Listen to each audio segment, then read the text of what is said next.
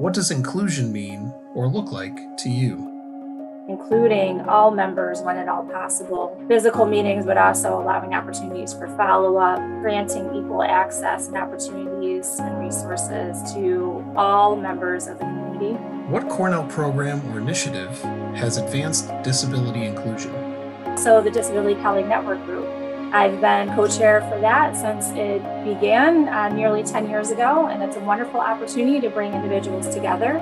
We serve as a resource group, mentorship. We also have a direct line of communication to leadership to identify issues and propose solutions. Share a time when you felt included or supported at Cornell. I was in the midst of a transition at Cornell, and I was looking at a position in HR. From the moment I submitted my application, I recall there being a question about, might you need a reasonable accommodation to participate in the hiring process? And at that point in my life, I had acquired a disability, and it does impact the way I do my work.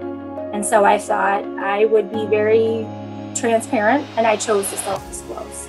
It's not a requirement, but I felt that it was beneficial for myself to do that. I was pleasantly surprised when I showed up for my interview. My accommodation was already set up for me. So it was one less thing for me to have to be concerned with or manage on my own.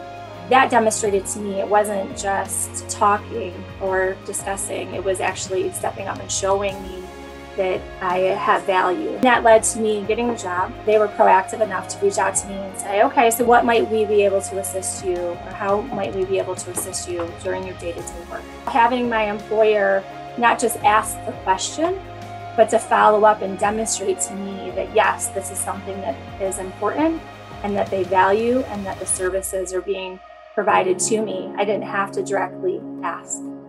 At Cornell, diversity includes disability. We have resources and programs to support staff and faculty with visible and invisible disabilities. We encourage you to confidentially self-identify in Workday. And if you need support, reach out.